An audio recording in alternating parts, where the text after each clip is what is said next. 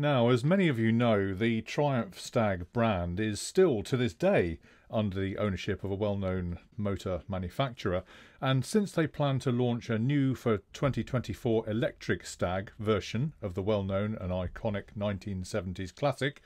the motor company has asked for all existing Triumph Stag owners to be ready to remove their grille and wing badges and replace them with the ones featured below. The new Stag mould, by the way, is still under wraps, but we'll be able to give you some exclusive images next week on Arry the Stag. Now, due to international FOBS rules, we must stress that no immediate action is required right now, as we're likely to hear in a week or so a specific date for when this has to happen. But for those who wanted to start thinking about the necessary changes ahead of that time, we thought we'd give you the early heads up.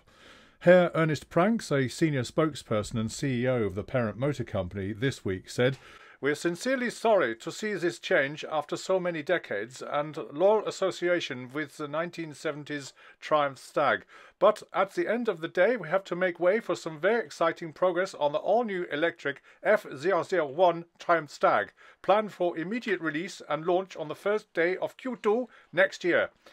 While the company remains comfortable with the classic car owners still using the wordmark Stag, really as a concession and goodwill gesture to the existing global fan base of the original classic, the leaping Stag emblem is the brand we are recalling and will be using in the new F001 car."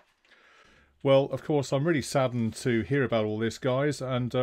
I'm actually thinking of starting a petition, so please do email us your thoughts and we'll pass them on to the powers that be. Either way, of course, we'll bring you the latest news on this developing story next week. Meanwhile, enjoy your cars, have a great week, and see you online on Arry the Stag very soon.